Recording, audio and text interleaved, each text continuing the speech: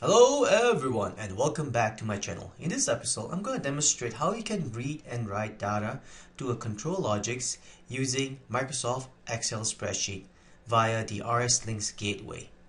Let me show you what I have right now. So I'm connected to a PLC here. You can see it's showing its current run status and I'm online with the PLC. And we'll be writing to this controller tags via the RSLinx Gateway. So I'll put the RSLinx Gateway on the right here.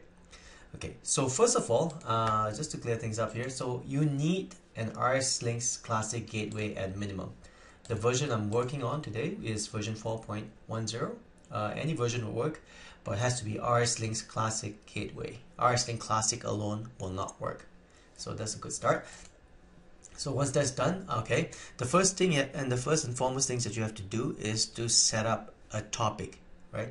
To do a topic, you need to set up on the RSLinx Classic Gateway. So go OPC and go topic creation, topic configuration. I'm sorry. And once you get in there, let's create a new topic. Let's call it XY NET test. Right? And say yes. You create a new one. And what you're gonna do is you're gonna point it to the PLC in question. The PLC I'm working on today will be this one here, and hit apply. Say yes. So another thing you want to do is to go to data collection here and define the processor that you're using. I'm using ControlLogix, so it's Logix 5000.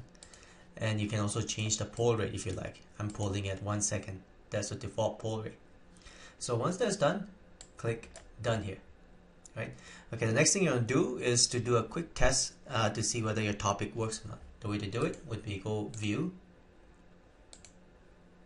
edit, copy DDE links, and then in here you expand this guy here and expand your topic that you just created, which is SciNet test.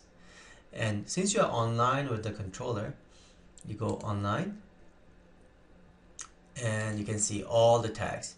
If you don't see any tags here, or if it's taking too long, it is a good indication that your connection is not working to the PLC. So what we're gonna do is we're gonna edit the wall clock here, or rather read the wall clock value, I guess.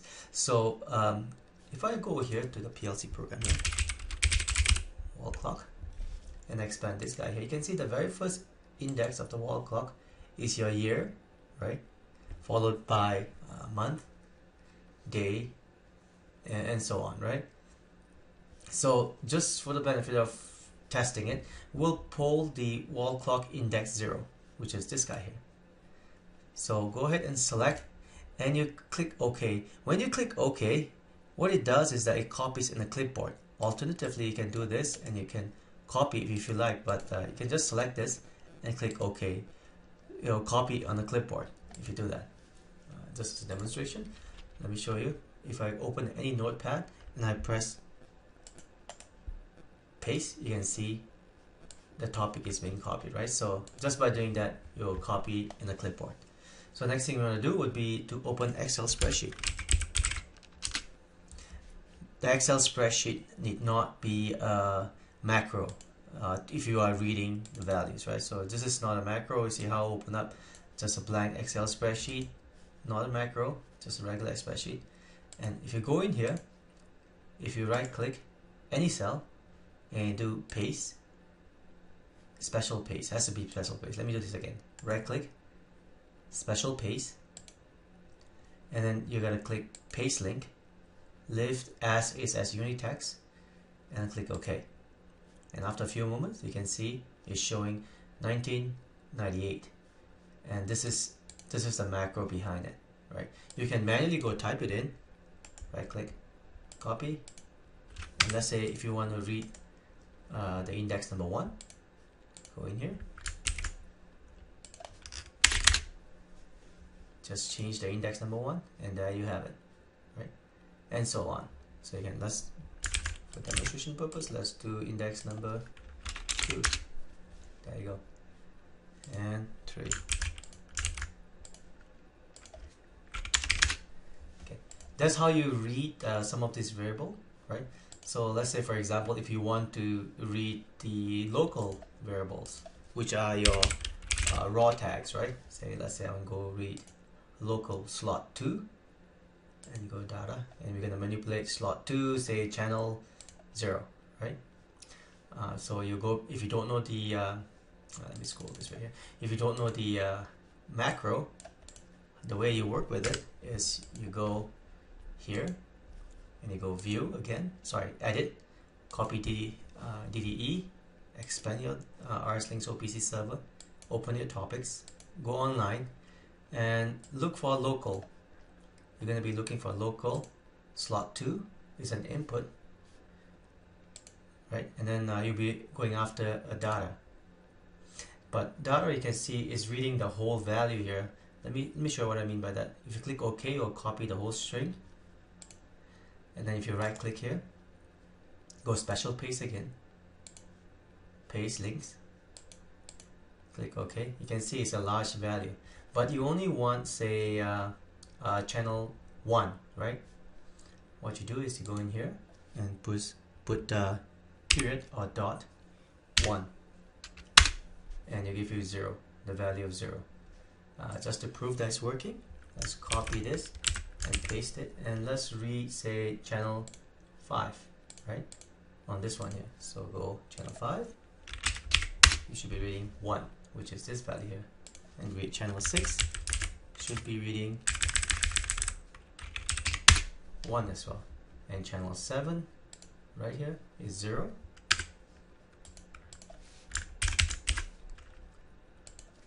Channel 7 is reading 0. So that's how you read the value from RSLinx. Now, how do you write the value? Writing a value back via the RSLinx Gateway is a bit involved, right? So that requires a bit of coding because you need to do a DDE poke. Let me demonstrate to you. So this book here is right now, if we save as, you can see it's just a regular, it's just a regular Excel books, right? So you're gonna have to save it as a macro. It's XML Macro-Enabled, I don't want template, Macro-Enabled Workbook, and I'm just gonna call it, go to desktop, and I'm just gonna call it VBE test YouTube. Just give it a name, right? So you save it. Now this book is not a macro. So in order to write, there's a couple of things you have to do, right? Let's say, for example, if you want to go to, say, block number 10, or say, for the matter of fact, A, and you want to write the value to this particular tag here. Let's copy this. Right. This is just a text. There's nothing fancy in here. It's just a regular text. Or maybe we can change it to slot 2, channel, say channel 1. So okay, this is the target that we're gonna write to, right? And then now we're gonna have to create, we're gonna read the value from here. So I'm just gonna put a 1 here for now, and then you gotta put a button to trigger the right command or the right script. You go to developers, and then you go insert. But before you do that, if you don't have this developer, like for example, if you don't have this developer, the way you enable this would be to go to file and go to option and go to custom ribbon and make sure your check is in here. So if I want to remove this guy here, you see how the developer is not there? So if you go file, option, then you go customize ribbon. If you go all the way down here, you should see a developer here. Put a check here. Click OK, and the developer comes in. So once you get the developer, we're going to put a button in there, which actually is going to trigger the write this one value into in here, right? So once you get to developer, go insert, and this is your button, right? Click on it, and just create a button here, right? And just give it a macro name of button 1 click, and you click new. So when you click new, you come to this screen here. For some reason, if you accidentally close this, the way to go back would be, it doesn't really work, right? So you go to design mode, double click, it doesn't go there too, right? You can see, it doesn't go there. So the way to do it is press alternate F11, will bring you back to your VBA editor. Then you go to module. This is where your button is, right? And this is what it triggers. So to do a quick test, see box, hello. Just in case if you don't know how this works, right? So make sure design mode is off and click this guy here. You see how this pops up? So actually it's processing this blocks here, right? Okay, so in order to do, like I said, you have to do a poke and all that stuffs in here. So create an indent here. I'm gonna name a DDE channel. Open up a DDE channel, and it's gonna be associated with application.DDE initiate, right? And then in this initiation here, you're gonna have to define the app that's gonna do the DDE connection here. It's gonna be colon equal RSLinx. That's your app, right? I'm gonna slide this a bit further. RSLinx, and the topic from the RSLinx that you're gonna connect to, right? So mine was let's go back in here and go DDE here. If you forgot your topic name, like me, if you go in here, this is your Skynet tests, right? So you go back to your macro here, Skynet tests. That's how you define a DDE channel. The next thing you're going to do is to define the item or the tags. So let's call it DDE item. So you can call it a tag if you like. And in here, you're gonna write to this tag, right? So you copy the tag for this and put it in here. That is your item. Now, where do you get the value, right? So to get the value, set, say, value to poke. Poke is another term in a DDE world to write, right? That's what they use. Equal. Then you say worksheets, right? So the worksheet is going to be called, let me pull up the Excel spreadsheet. It's sheet 1 actually. This is the sheet 1. Slide it a bit here. We're going to call it sheet 1. And the range. The range is the definition of the location of the cell where it is, right? So the cell is located in B, column B, row 8. So the way you write it here is column B, row 8. Close it with double quote, and you close with parenthesis. So now you have opened up a channel, and you define what is your DDE item or tag name is. Let's call it a tag, right? Or name, or whichever we like, or ABC. So after that, what you're gonna do, you're gonna have to poke the value, this value, into this tag here through this channel. So you marry them together using application.DDE poke, which is to write to a tag, and you write via a channel. The first argument is a channel. Second argument is an item, which is a tag. And the third argument is your data, what you're gonna write, right? So this is your channel, DDE channel. This is your tag, which is this value here, and this is the value that you're gonna write. So once that's done, you're gonna have to close or do a garbage cleaning, DDE terminate, which closes the DDE connection. And you of course gonna have to tell what you're gonna terminate. You're gonna close this channel. This is a good practice to do. Do not leave this open.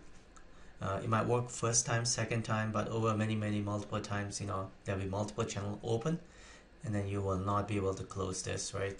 And you will have to kill the Microsoft Excel and all that. It's just a very bad practice not to include this. So please include this. So once that's done, okay, we'll give it a go here. There's nothing much you have to do. Make sure design mode is off. And I'm going to click this. This 0 will turn into 1. There you go. You can see it. I put it to 0 here. Hit enter. You see how this 1 will become 0? There you go. 1. The same technique can be used also for real or integer, right? So this is the program. or the VBA code that you need. I'll leave this VBA code on the description below so that you have them. And yeah, this one here I don't really need to put it in because this one comes straight from the gateway if you don't know what they are coming from. But anyway, that's how you do a read. These are reads and write to the ControlLogix via the from the Microsoft Excels using DDE and RSLinx Classic Gateway. If you like this video, please subscribe and give me a like. Other than that, you have a good day. Bye now.